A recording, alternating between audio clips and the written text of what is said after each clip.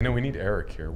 Yeah, we definitely need Eric here. But didn't you say that they're the only like songbird that it goes underwater? Yeah, they're one of the few songbirds that will go underwater. They do a lot, you know, they'll sit on a rock and they'll do their little hopping thing, and then they're boom, down in the water. And I'm like, man, how cool would it be to get footage? But it took me 5 days with GoPros. And the other thing is this water is super cold, right? Right.